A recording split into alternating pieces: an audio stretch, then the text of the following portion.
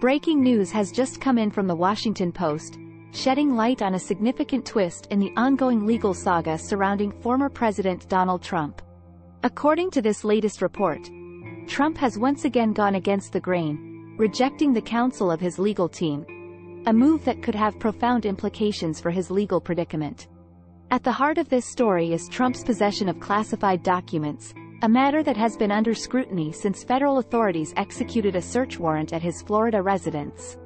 During this operation, an astonishing haul of documents, including 100 classified items and thousands of other government files, was seized by the FBI.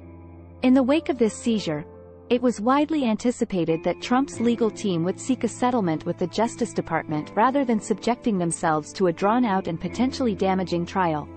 This expectation was not unfounded, given that settlement talks are common in high-profile cases, especially those involving classified information. A pivotal figure in this legal drama is attorney Christopher Kise, who explored the possibility of reaching a settlement with the Justice Department on Trump's behalf.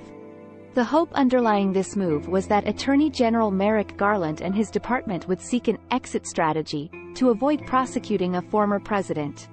However, Trump firmly rejected this approach, disregarding repeated advice from both his legal team and advisors who advocated for cooperation. Instead, it seemed that Trump was influenced by the counsel of Tom Fitton, a prominent figure at the helm of the conservative group Judicial Watch, among others.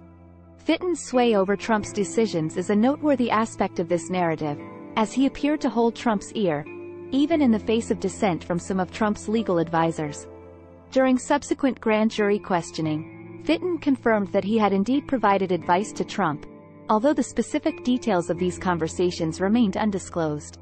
One of the underlying reasons for Trump's unwavering stance in this matter appears to be his firm belief that his residence would never be subject to search, allowing him to confidently retain the documents in question.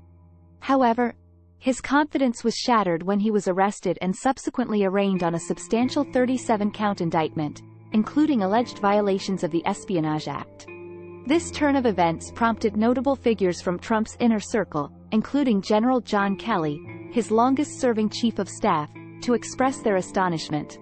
Kelly, in particular, conveyed that this was the first time he had ever seen Trump held accountable for his actions, underscoring the gravity of the situation. Former Vice President Mike Pence, who had been placed in a deeply compromising position by Trump's earlier urging to take actions to overturn the presidential election, made it clear that he could not defend the allegations, particularly those related to national security concerns.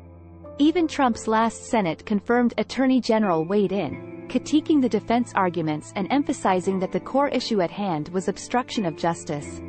Despite Trump's ardent supporters asserting that he is being unfairly treated, it is notable that the special conditions imposed on his release have been relatively lenient.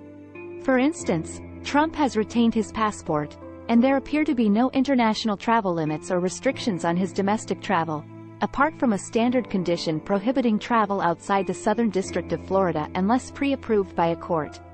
This condition's fairness, or lack thereof, has raised eyebrows, as it differs significantly from what might be expected for any other defendant. Another intriguing facet of this story is the special condition barring communication with fact witnesses. However, it is worth noting that enforcing such a condition can be challenging, particularly given Trump's extensive network and potential influence. Within this unfolding drama, the role of Walt Nauta, a former White House waiter turned co-defendant, takes center stage. Nauta's journey from serving Trump to facing legal charges alongside him is emblematic of the complexity of this case. The Washington Post aptly raises the question of whether Nauta will choose to cooperate with prosecutors in the hopes of securing a more lenient sentence, drawing parallels to the Watergate era, where individuals faced similar choices. Judge Aileen Mercedes Cannon's involvement adds another layer of intrigue. A Republican Cuban-American and member of the Federalist Society, her limited experience with criminal cases and past rulings have raised concerns about her impartiality. These concerns could potentially influence the trajectory of the case. As it stands, both sides in this legal battle are operating under the assumption that there is minimal risk of severe consequences for the defendants. This perceived lack of pressure significantly diminishes any incentive for Nauta to cooperate with prosecutors. Trump's implicit or explicit assurance of rewards for loyalty may further deter Nada from flipping. In this evolving legal drama, the stakes are undeniably high, and the decisions made by the key players, Trump, Nada, and even Judge Cannon, will have far-reaching consequences. The path to resolution remains uncertain, with numerous variables in play, making this a case of extraordinary interest and complexity.